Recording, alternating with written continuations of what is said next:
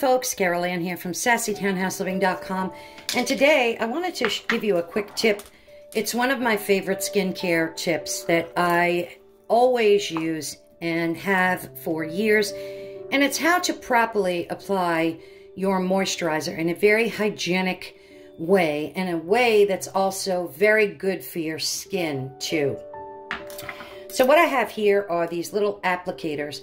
Now, when you buy higher end skincare, lots of times they include these in with your purchase. And some brands, like in the drugstore, do have smaller applicators that you can use, like this one.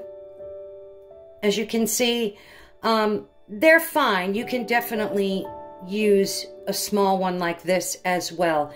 But with your higher end skincare, lots of times they will include a nice applicator with your purchase. So one of the reasons that I never stick my fingers in a jar is for hygienic reasons. Now, one of the main reasons that you definitely don't want to be sticking your fingers in here is for hygienic reasons, obviously. And in today's day and age, especially, I know we're washing our hands 100 times a day, but if you have nails, sometimes bacteria can get trapped under there, and it's just not the greatest way to apply your face creams. So what I like to do is always use an applicator to do that. Now, this applicator that I have here is dual-sided. So this side is like a ball, and I really love using this to apply underneath my eye where the skin is really delicate, and I like to gently apply it and then go in a circular motion. So you can also use this other side to push in the cream into your skin. So this way you don't, that's my dog growling.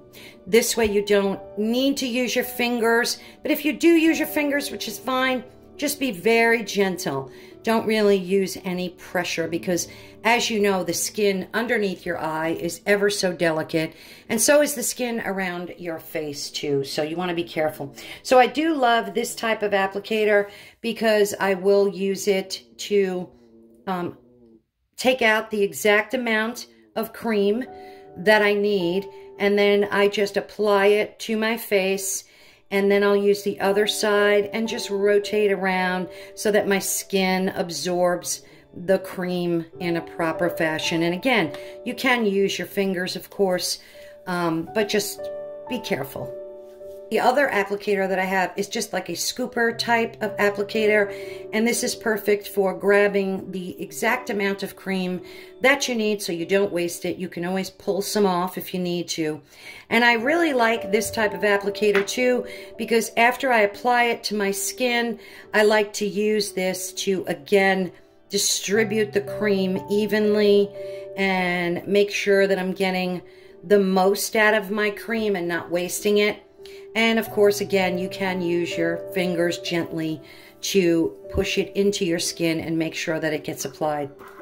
There's one more type of applicator that I've been using and I absolutely adore. And these products here are by Serum, and I already did a blog post about them. I absolutely love, love, love this brand. As you can see, I've been using this for at least 2 months. 2-3 times a day when I come out of the shower in the morning, right before my makeup at night, before I go to bed. And this is their serum. And again, you don't want to be using your fingers to apply serum, and that's where the Skin Jewel comes in. And it's really brilliant because it's cold by nature, because I believe it is stainless steel. It's made very well, and I do love to apply my serum and face cream with this. And as you can see, it has a flat end here that I love using underneath my eyes. It helps to depuff them, take some of that nasty puffiness that you'll see underneath your eyes out. And this is also a great way to apply your serums and your face creams. It's really a brilliant tool, and it's ever so gentle on your skin too. So you're not applying like a lot of pressure. You're just getting that cream deeply penetrating into your skin, and that's what you want.